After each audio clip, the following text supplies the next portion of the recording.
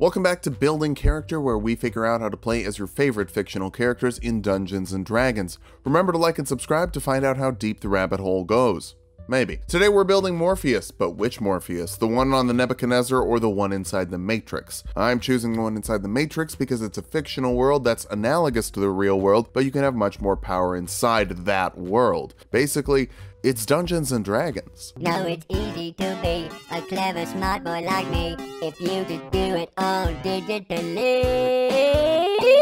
Let's start off with our goals for this build. First, you have an unreasonable amount of knowledge of your world, like kind of fourth wall breaking. Next, we need Kung Fu, but our fighting won't just be based on how big our muscles are. Finally, weapons, guns, katanas, anything we can get our DM to bootleg into our game, we need to be able to use to take down agents. For stats, we'll be using the standard point array from the player's handbook. Roll for stats if you want, just keep your dexterity and wisdom high. Wisdom will be number 1. You can do what you do because you understand yourself and that you can do whatever you want to do. Dexterity next, you know Kung Fu because you downloaded it, but you're still fast. Charisma after that, if you're going to convince people that their world doesn't actually exist, you need to be convincing. Follow that up with intelligence, you're the one who dumps lore, so you need to know the lore. Constitution is lower than I'd like. You are pretty good at dealing with the things the agents are throwing at you, but not everything can be high, and we have to dump strength just because we need everything else more. Maybe the Matrix isn't Dungeons & Dragons, maybe it's anime. Neo definitely has some anime protagonist energy.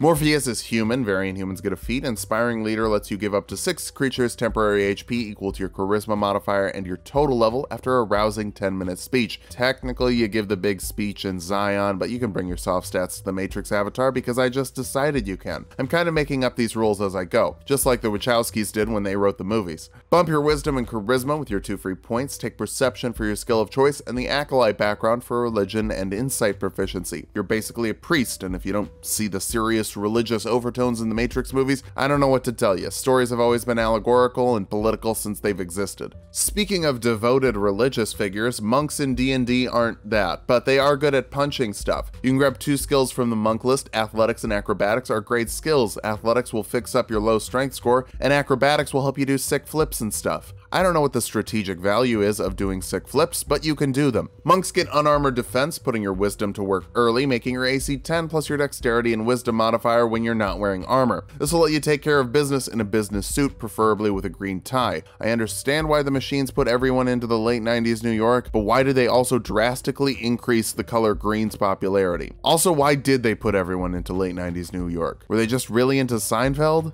Seinfeld can't use martial arts, but you can. It lets you make an unarmed attack as a bonus action, and they deal 1d4 using your dexterity if you want to, which you do, your strength is bad. You can also use monk weapons, which are simple melee weapons, or short swords that you can use your martial arts die for, and they get bumped up with that die when that die gets bumped up as well. Just download some new weapon proficiencies as you need them, you'll be fine. Second level monks get key points you can use to do Matrix stuff, like Step of the Wind, which lets you dash or disengage as a bonus action and doubles your jump distance so you can hop from building to building. Patient Defense lets you dodge as a bonus action, giving your enemies disadvantage on attack rolls against you and giving you advantage on dexterity saving throws. I feel like the agents aren't even really attacking, they're just sending storms of attacks. A dexterity save might be applicable. Flurry of Blows lets you attack twice with your bonus action instead of once because sometimes you just really need to hit stuff, you know? You also get unarmored movement, which makes you faster when you're not wearing armor, which is probably why you don't wear any. That and a set of plate mail wouldn't exactly be incognito in a modern city. Third level monks can choose what kind of fighting style they want to download, and Kensei monks get Kensei weapons, which can be any weapon that doesn't have the heavy or special property. I'd recommend a longsword and a hand crossbow for a katana and a pistol equivalency. These become monk weapons, so their damage dice scales with you, and you can do special things with them like agile parry, which lets you add 2 to your AC if you're holding a melee Kensei weapon, and make an unarmed attack as part of your action. Kensei Shot works with your ranged weapon attacks, letting you add a d4 to the damage of all of your ranged attacks for a round as a bonus action, which will get better once we get extra attack.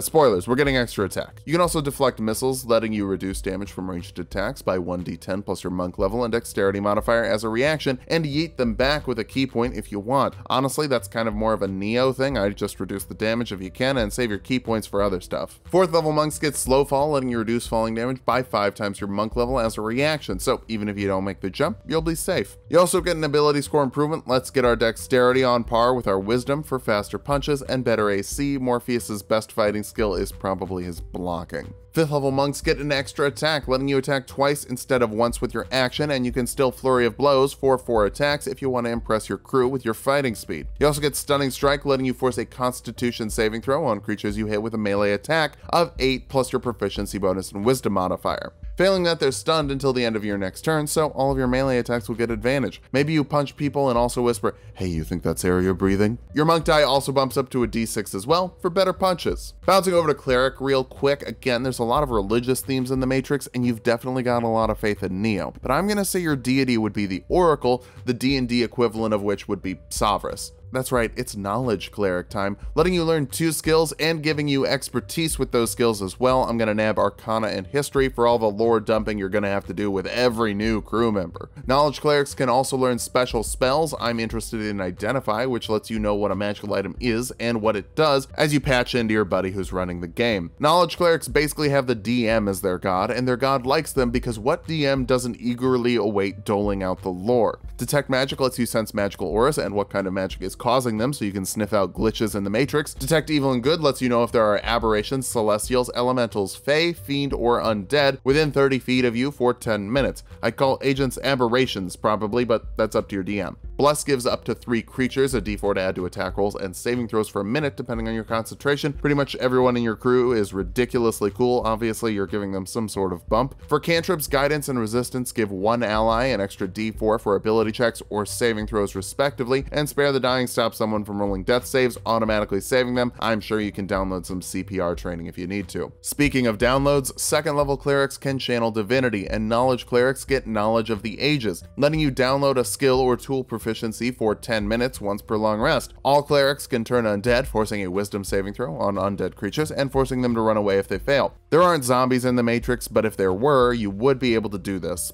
Definitely. 3rd level clerics can learn 2nd level spells. Augury lets you know how something is going to go in the next half hour, getting a wheel, woe, both, or neither from your DM. Wheel means happy day, mission's going to go well. Woe means it's going to go bad. Both means both. Neither means neither. Those last 2 are common words that you should probably know, but Morpheus has the power of prophecy, even if prophecy is kind of bogus sometimes. 4th level clerics get an ability score improvement. Let's invest in that dexterity more. Wisdom is the cleric stat, but hey, look at that. None of your spells actually use the modifier. You actually get more out of your wisdom modifier from your monk levels than you do from your cleric levels, especially because we're done with cleric levels now. 6th level monks get key empowered strikes, making your attacks magical in terms of overcoming resistances, specifically your unarmed strikes, though since you're a Kensei monk, you also get magical Kensei weapons for, well, magical Kensei weapons. Say what you will about Kensei monks, they are not difficult to understand. You also get deft strike, letting you spend a key point to add an extra monk die to the damage of 1 attack per round. Again, not hard to understand. Your DM is going to have some maddening lore that's your job to explain to the other players. Let that be your complication. 7th level monks get stillness of mind, letting you remove an effect of charming or frightening on yourself as an action. Morpheus is generally a pretty calm guy. Evasion lets you take half damage from failed dex saves or no damage on successful ones, which pairs really well with patient defense. If something's gonna go boom, you can keep yourself alive. Even more so when you cap off your dexterity modifier with the 8th level of monk, because you get an ability score improvement that lets you cap off your dexterity modifier at the 8th level of monk. Oh no, I just got deja vu. There's a glitch here. 9th level monks get even more matrix movement from unarmored movement improvement, letting you go up walls and over water without falling as long as you land somewhere solid. Technically, the water doesn't even exist. Why would you sink into it? 10th level monks get purity of body, making you immune to poison and disease. Obviously, you're just patching out any bugs. Also, go wash your hands. Pause the video, wash your hands. 11th level Kensei monks can sharpen the blade, letting you spend up to 3 key points to add 1 to the attack and damage rolls of a Kensei weapon for a minute with +1 from each key point spent. Unfortunately, you can only have this on 1 weapon at a time, so you'll have to pick between a gun or a sword. Regardless, your monk die increases to a d8, so all of your weapons will deal a minimum of a d8. 12th level monks get an ability score improvement. I'm going to recommend more wisdom. The monk class pretty much just says, hi, dexterity and wisdom are your stats, don't look at the other ones, okay? Honestly, it kind of feels like conforming to a system which isn't very Morpheus, but really high insight and dodging ability is, so I'm torn. 13th level monks get Tongue of the Sun and Moon, letting you understand any creature that speaks at least 1 language, and they can understand you as well. I always thought it was weird that the Merovingian, essentially one of the gods of the Matrix, flexes about knowing a bunch of languages. Like, you can just download jujitsu. Is cursing in French really that impressive? 14th level monks get Diamond Soul, giving you proficiency with all saving throws. This is like the anime power, and the monk class personally apologizing to you for forcing you to only improve 2 skills. 15th level monks get Timeless Body, letting you ignore the effects of aging because the Matrix version of you is your internal self-image. So technically, you could look like Cowboy Curtis from Pee-wee's Playhouse if you wanted to. Just a thought. Our capstone is the 16th level of monk for one last ability score improvement, and hey, you know what? We're gonna rebel against the system and invest in charisma for better inspiring leader speeches. That's really only 1 temporary hit point. You'd get +1 to your AC and saving throws from the wisdom. The system wins. Invest in wisdom. Now that we've hit level 20, let's figure out how viable this build is. First, knowledge. You're the lore master extraordinaire, so you'll be the DM's best friend. You're also very hard to hit with 20 AC, and you can be even harder to hit with agile parry and patient defense. Finally, all of your attacks are magical, so nothing's going to resist you, ancient or not. For weaknesses, we're 1 level away from bumping our monk damage die again. Maybe drop level 4 of cleric to hit a little harder, but be a little less defensive. Inspiring leader also isn't the best feat for a monk because monks demand so much investment in non-charisma things. Something like defensive duelist or crossbow expert would pair much better with your levels. Finally, low strength can be an issue if you don't want to get thrown around. But they have to catch or hit you first, and you make that very difficult. Run around and free the minds of the world. Just make sure that the people are ready to wake up. For some, illusion is a cipher sore eyes? That was a stretch, I'm sorry. Thanks for watching. If you liked the video, subscribe for more. We make 2 videos every week, even though we've actually got 3 videos per week for the next couple of weeks, so come back on Saturdays too.